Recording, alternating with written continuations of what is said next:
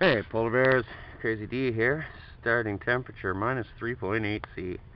Minus 3.8 C. I hope I don't need the flashlight for that. Minus 3.8 C. And starting mileage is 57,556.6. 57,556.6 on a nice sunny day. I'm heading out. Right on. See you when the GoPro's in the box. Alright. A little bit of a full face tour.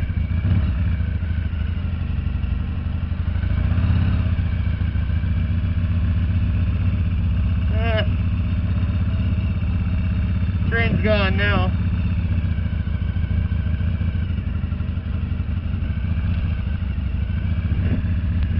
Gotta watch for him though. Train goes by my house about every day. Usually midday. I've lived there long enough I don't even notice it anymore. There we go, shut that choke off.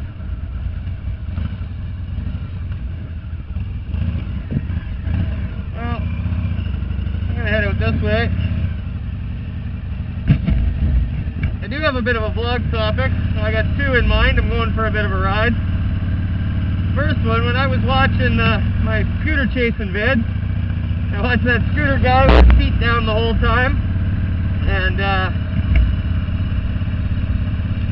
figured that's the ultimate skimmer, and that's kind of what my little bit of a blog's going to be about, is skimmers. Kind of a term Tricks had coined for people that when they're coming up to an intersection, they put their feet down and kind of skim along. And I'm sure anybody who's ridden a motorcycle or followed somebody on a bike, usually newer riders or people with bad habits, they tend to skim and then leave their feet down halfway through the intersection or all the way through the intersection before picking their feet up. Now we make fun of them all the time. Whenever I see a skimmer, I'm pointing and laughing, and I'll make a point to pull up next to them. And guys probably figure I'm laughing at their bike, but dude, I'm laughing at your riding style. You look like an idiot. Like, pick your feet up so you can use the damn controls, and you're in riding position. If something happens in that intersection, you want to be in control. Not to mention getting your foot caught on something stupid like a rut or something. You know. Sorry, that's my little bit of a rant on skimmers. That really drives me nuts. I pick my feet up as soon as I can, and when I'm coming up to an intersection, I do try to roll up nice and slow, and that gives me some practice on my slow riding. And you can never have too much practice slow riding. Anybody can ride a bike fast.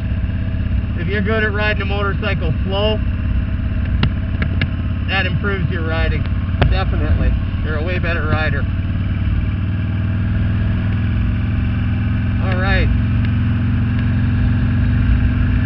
I think I'm going to have to end this vlog right now because I'm heading out to the highway. And I get to my destination. The Tricks reminded me of a good story. So I'm going to head up north, put some K on, and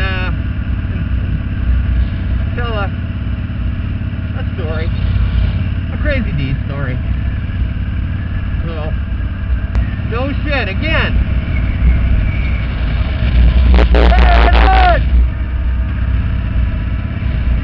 Holy Christ, the weather's getting warm when there's more scooters out. Gentleman's 9, you're haunting me, dude. Trixie had mentioned that I should tell the story of my first motorcycle crash. She was there that night. So, yeah. This is 23 years ago, I guess. We were teenagers. Trix and I just started dating. We hung out at my parents' farm and partied most of the day. My late buddy Greg, Trixie, and her friend. So It was getting late. We decided to leave my house and go down to her friend's place because her mom wasn't there. I hopped on my bike. The girls and Greg hopped in his Mustang, and we raced all down this back road. This used to be still is a back road. Now it was quite foggy. We hit the straightaway back there. I blasted past the Mustang. I was on a I forget what year it was, a CX500, a Honda CX500, the V-twin liquid cooled. Anyway, came into these S-bends after I passed the Mustang and forgot they were S-bends. I thought they were up a little bit further. Now the road came a little bit, I'm going to pull over a little bit. I think this is the edge. They've repaved this road and changed it around a bit since I was here. But the S-bends used to come down and S in a little bit more. I got the first one, realized I was in the S-bends, locked it up, got into the second one and went straight through it, hit the ditch, and put the Honda into that tree. Luckily when I hit the ditch,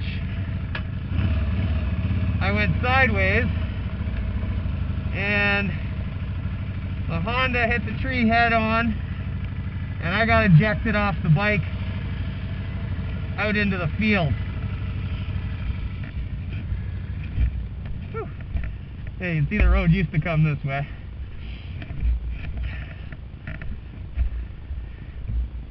When I got ejected, oh, it's knee deep in snow.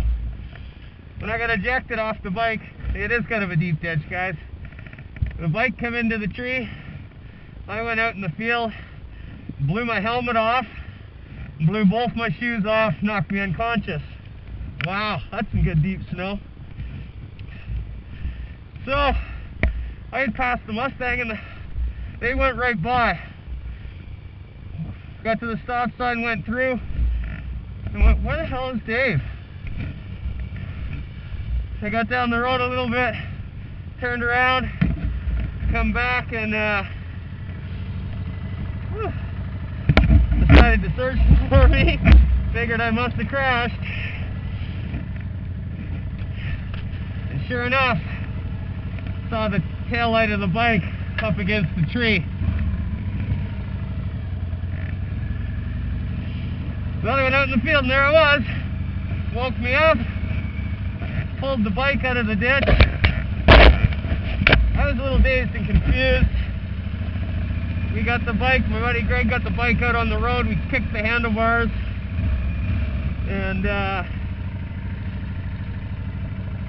managed to,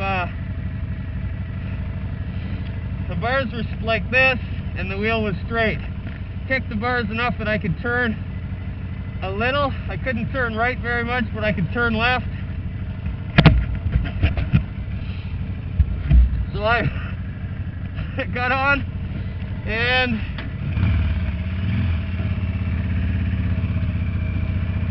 got on the bike, pointed it down the road and said, let's go. I guess the moral of the story is showing off the chicks, racing motorcycles